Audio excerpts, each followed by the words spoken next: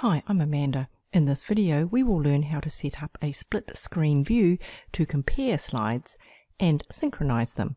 This is especially useful for comparing multiple immunoslides.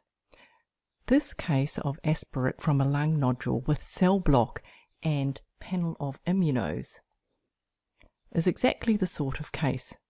Double click to zoom in quickly. These are the suspicious cells, clusters with community borders, as well as single cells. Is it adenocarcinoma or squamous carcinoma? If adeno, is it primary lung or metastatic? So let's compare napsin and P63. First, I add napsin. To add the second slide, just dragging won't work. It just replaces. I need to right mouse click and then add to layout, or the keyboard shortcut Control click. First adjust the magnification to the same low power. Then manually line up the slides. You can see the orientation of the cell block is different. I'm going to use this air bubble as an anchor. I need to rotate the napsin.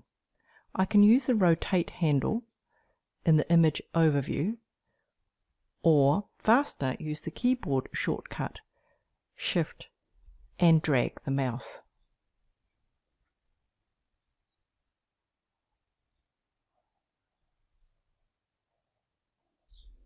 Now I'm using the small bubble as the anchor to line up my slides. To synchronize the slides, right mouse click, Synchronize Images. Now they move together. I can close the image overview by pressing Tab, both close at once, and if I scroll to gain a higher magnification, they both move together.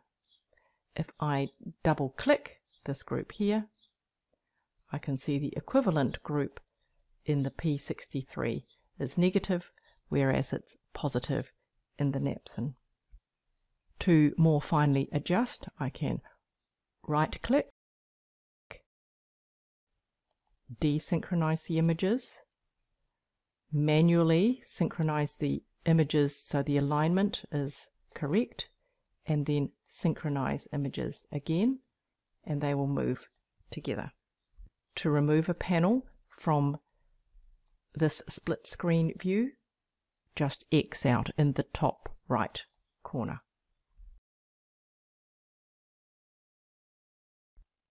When comparing slides side by side, the apparent same objectives do not show us the cells at the same relative size. Here both magnifications are 20x. But this does not seem right.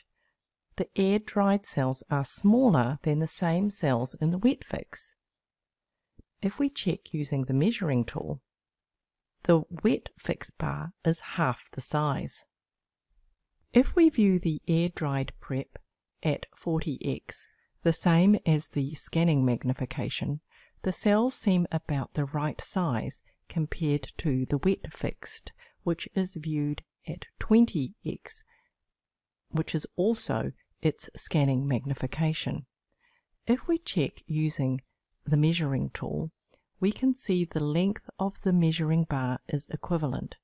So these two slides are viewed at equivalent magnification.